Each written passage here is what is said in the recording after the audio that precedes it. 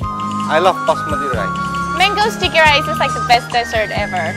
I love zhong. He is wrapped in some banana leaves. We eat rice every day. I love fried rice. I like boiled rice.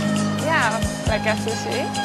My favorite rice dish is nasi lemak, and it's basically cooked with coconut milk. I can't survive without rice. Have you heard about the tribe to rice? Yeah. No.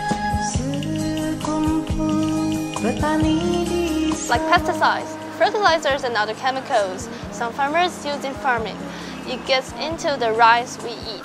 It's dangerous to our health. And the farmers' health too. It's not good for the environment, the air, water, soil, insects, and animals in the field. And now genetically engineering rice is being made. GE rice will contaminate local rice varieties. Hundreds of thousands of native local rice varieties have been lost already. With GE rice, even more will be lost. They will also need to buy seeds every growing season. It's not the answer to the farmers' problems. It's the answer to the agribusiness corporations' need for more business. And there's the World Trade Organization and its liberalization policies. The WTO's agricultural policies have destroyed domestic rice markets and small rice farmers in Asia. What about the International Rice Research Institute? They've been around 50 years. What have they done? Seems it's been helping agrochemical companies get richer. What are our governments doing anyway?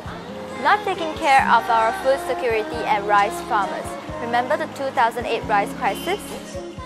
It's a bad situation. What's going on? Seems like WTO, the International Rice Research Institute, agrochemical companies, and the government have left the people down. We are losing our rice heritage. I'm not gonna sit around and let this thing happen.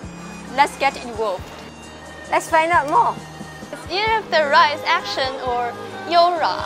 From April 2009 to April 2010 in 14 countries across Asia. What you know and what you do matters. Check out the YORA website to get into the action in your country. Let's save our rice.